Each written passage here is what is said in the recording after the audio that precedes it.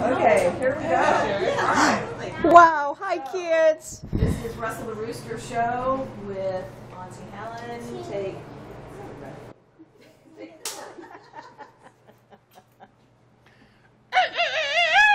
How's it, everybody?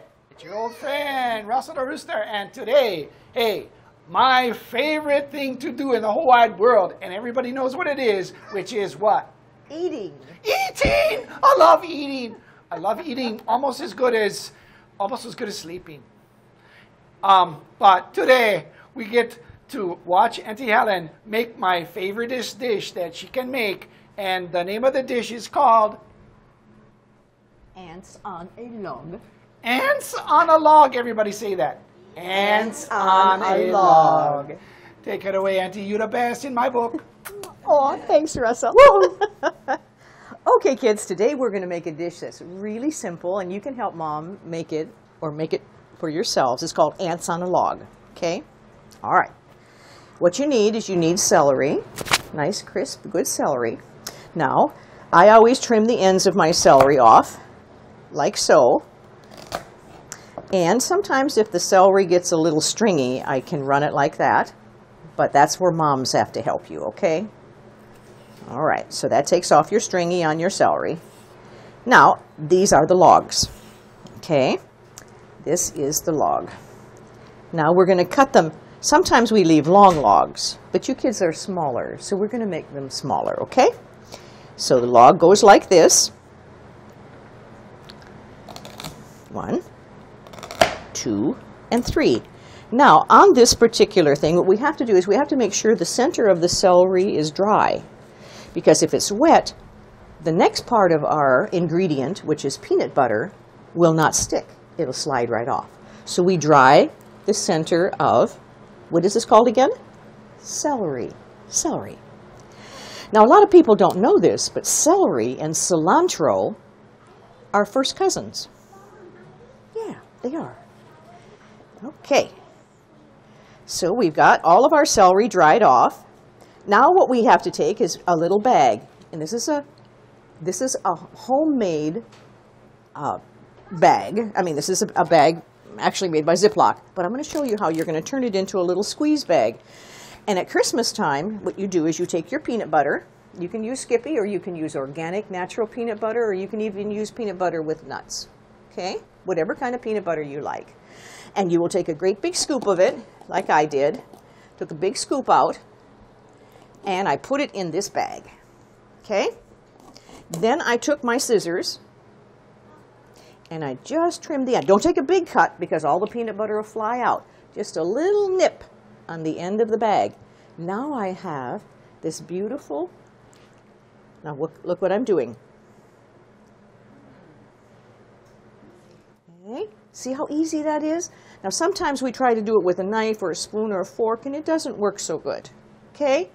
So then we're just going to take and put all of our peanut butter inside of here, here, here, and here.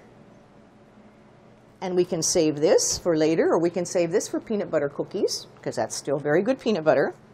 And our ants, what I did is I took craisins just like that, and I soaked them in some orange juice, because I want them to be kind of soft, because nobody likes hard old ants.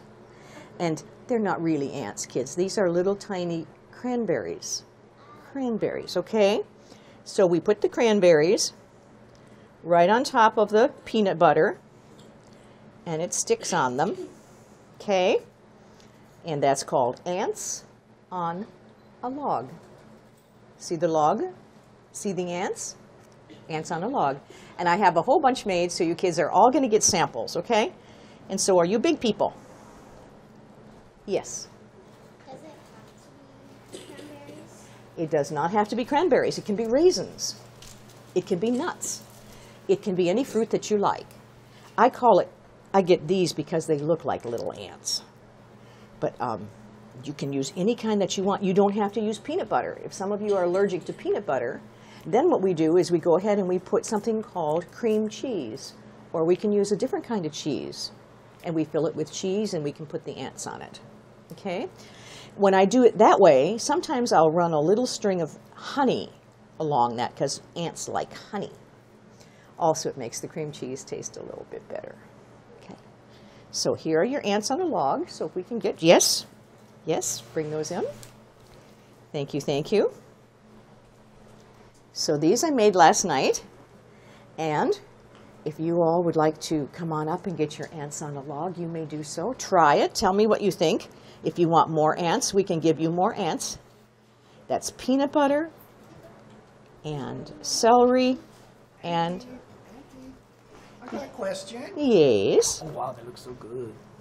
How do you keep the ants stuck on the log? Because every time I go for eat ants, they run away. Okay, I stick them in the peanut butter. You see me pushing them down a little bit, Russell? Oh, that's the story. That's it. Then I make them cold in the fridge. Cold in the fridge. He said, no ants on the log for her. Ants on a log. Right. Wow, these are so good. I have a sister like that. She's bone thin. They're not for everybody, right? They're not for everybody. Yeah, no. not for everybody. Sorry, Russell. Yeah, no worries. But No, they're you don't. for us, No, yeah. none. You and can't have me, these, right? Russell. No, Russell, no. Here's some more ants in the log for the big people too. Want to pass those out? Sure, thank you. Russell, for you, I got one. Okay. Here's this, and I'll take one.